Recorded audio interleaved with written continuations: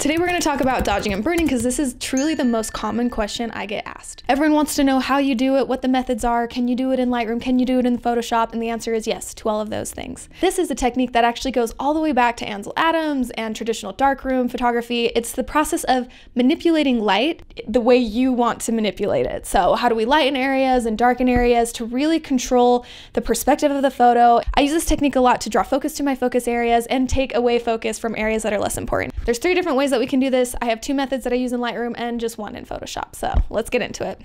Let's start with a quick and easy way that we can get that sort of dodge and burn effect in Lightroom. I'm going to slap on a preset. If you need a preset, I have a link down below for a free one and also a link to my professional preset packs.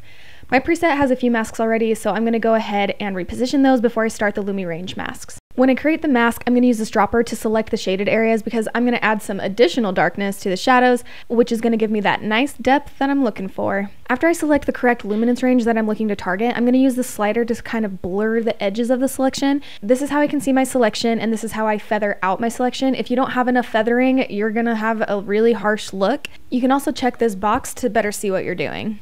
For the actual settings of the mask, I'm just going to decrease the exposure and the shadows a little bit. I'm then going to click on these 3 dots, go to duplicate and invert. I can then tweak my selection.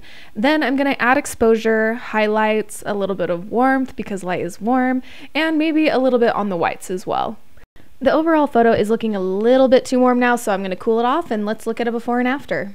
The pros of using this method is it's super fast and easy. It gives your photo a nice depth and contrast while still keeping things pretty soft, and it's kind of hard to mess up. You're not going to have as much control as you do if you're using a brush, so you'll have less ability to actually direct the person's eye that's looking at the photo. Also, if the photo has super harsh lighting, the masking will still be pretty harsh on this method. Let's move on to the second method of dodging and burning in Lightroom. This is probably my most used method. I love it. I'm going to create a mask with the overlay turned on, and this is going to be a brush with decreased shadows and exposure. The second method, in my opinion, is the best way to dodge and burn in Lightroom. When you're using brushing, you have full control over where the brush goes. You have full control over the feathering, the density, and I also love that you're able to layer the brushing really easily and make adjustments to it. As you can see here, I'm using the photo for guidance. A lot of times I'm just using the already shaded areas and kind of darkening them a little bit more, but there are other times when I go over even highlighted areas intentionally to kind of draw focus away from it. Since this is a shaded brush, I don't want people to be looking into the corners. I really want to draw the focus into the center of the photo, which is where I'm going to do a lot of my brightening. Let's take a quick look at where we started versus where we are now. Gorgeous. All right, let's keep going. I'm now going to make a highlight brush where I'm raising up the exposure, the highlights, the whites, warming it up, similar to the last settings that we used in the first method. And once again, I'm just using my photo as guidance. I'm going to areas that the light would naturally be hitting a little bit more and lightening them up. All the while, I am leaving my brush super feathered. I want the shadows and the highlights to kind of blend together. This gives me a really dreamy look in the photo. I'm also layering the brush intentionally on this left-hand side of the photo because this is where the light is coming from, so I really want it to look almost like a hazy kind of glow coming in from the left-hand side.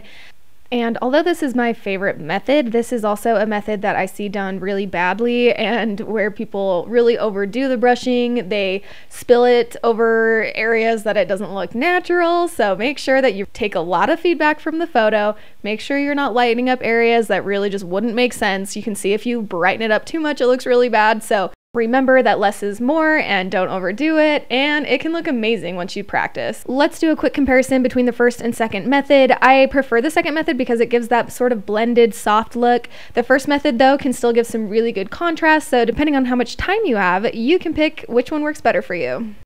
The third method is in Photoshop using their tools that are literally called dodge and burn, so hard to miss.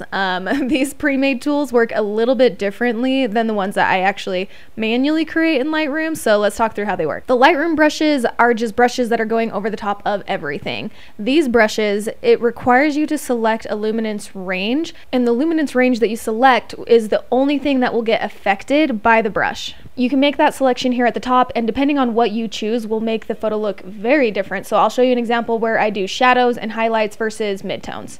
I'm using the same idea that I already showed you in the last method, where I'm kind of picking and choosing the areas that I want to darken.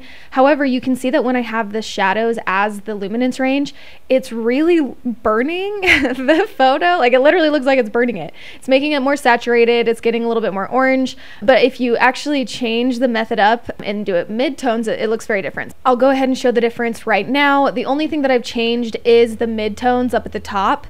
It was on shadows, now it's on mid-tones. You may have to mess around with the exposure level. You can see that I leave it extremely low. It's only at 3 right now, so I'm gonna raise it up a little bit and see how that looks. And you can already see, so now that weird kind of orange saturation that was happening is basically completely gone, and it's now just sort of darkening these areas, giving them a little bit of shadowing, which is what I wanted to do. Let's do a quick comparison of the shadow brush versus the mid-tone brush. Honestly, again, this is kind of personal preference. I prefer the mid-tones because they look a little bit more soft. I'm now switching over to the dodge tool. This is what you use to brighten, and I have the highlight selected so you can see what that looks like. It really does really brighten, and also kind of changes the coloring and saturation a little bit more than I would like. To show the contrast, I'm moving back over to my mid-tones layer so you can see what it looks like. I'm going to change the exposure level a little bit and just paint over these highlighted areas similar to the way I did before. One thing to remember when you're dodging and burning is never do this directly on the background layer. Always keep the background layer intact, because now if I want to change the opacity or, you know, kind of increase or decrease the entire dodge and burn layer, I can do that really easily. Let's do a quick recap. So this was the first method. This is really good if you don't have a ton of time and you want to add some soft contrast. The second method is my favorite method because you have the ultimate control over what you're doing. If you prefer Photoshop, I do really like this last method as well. You have a lot of control still, the brushing works great, so honestly, it's really up to you on which one you prefer. As per usual, let me know if this is helpful. Thanks for watching, like and subscribe, and I'll see you next time.